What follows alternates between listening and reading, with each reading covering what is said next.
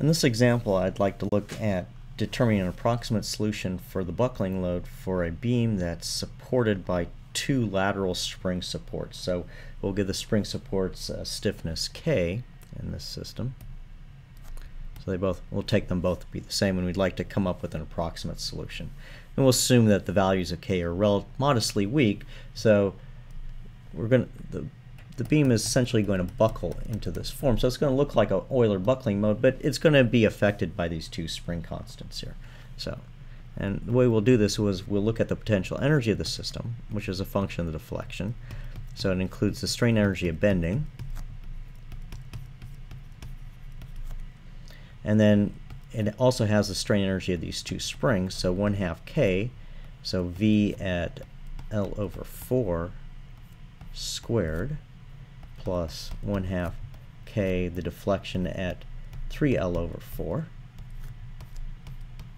And then we also have the potential load, so minus P, the integral of 0 to L, 1/2 V prime squared dx.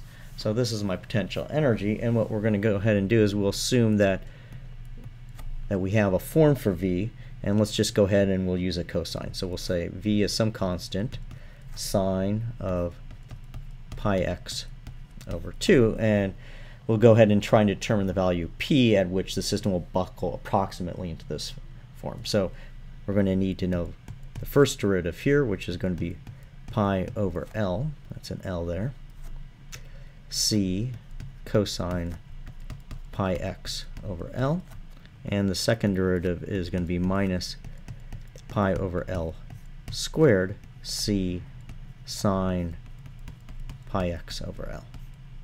So we're going to take these terms here and we're going to plug them into the potential energy of the system. So if we do that, then we can write the potential energy strictly as a function of the constant C, and what we'll find is that we have from the first term 1/2 EI C squared times pi over L to the 4 L over 2. So we're going to, when we integrate sine squared, we simply get L over 2. And then we'll have, from the first spring, we'll have a plus 1/2 K C squared times 1/2. So evaluating sine squared at the quarter point is going to give me 1/2.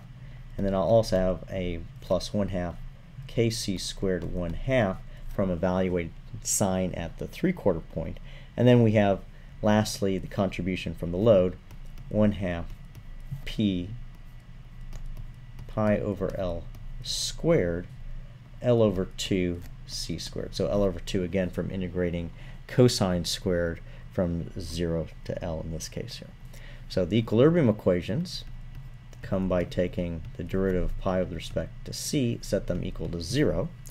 And so if we do this, I can factor out a C from all the terms times EI pi over L to the 4th times L over 2 plus K over 2 plus K over 2 minus P pi over L squared L over 2, and that's all equal to 0.